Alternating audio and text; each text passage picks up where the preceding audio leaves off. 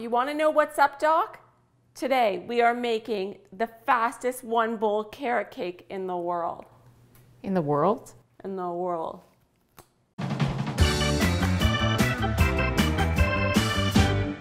One bowl, folks.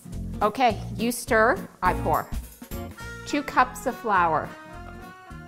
3/4 of a cup of brown sugar, 1/2 a cup of sugar.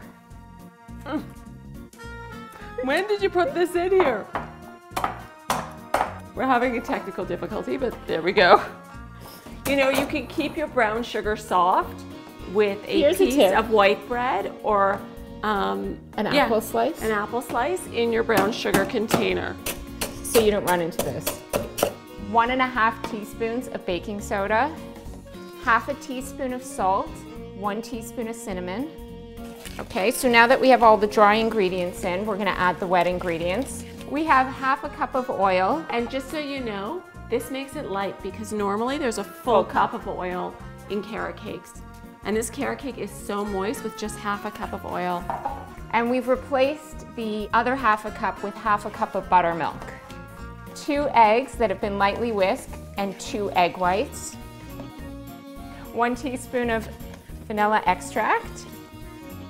And finally, 3 cups of shredded carrots. We have 2 9-inch round pans that we've lined with parchment paper just to make it easier to come out. We're gonna bake those at 350, somewhere between 20 and 25 minutes. We have a cream cheese icing that is 3.5 cups of icing sugar, 1 8-ounce container of cream cheese, and we... You could take... I can feel you're upset as I'm doing this. No, I'm not upset. I'm not upset, but you could put a little more icing on, like be generous with the icing.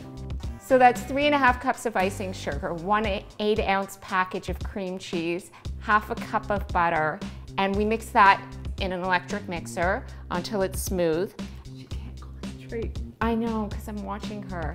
And then we just add a teaspoon of vanilla extract, and you have your nice smooth cream cheese icing. There you have it.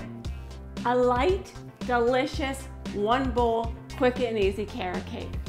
If you like what you see, press like and subscribe to our videos. Did I get you? No, you didn't get me.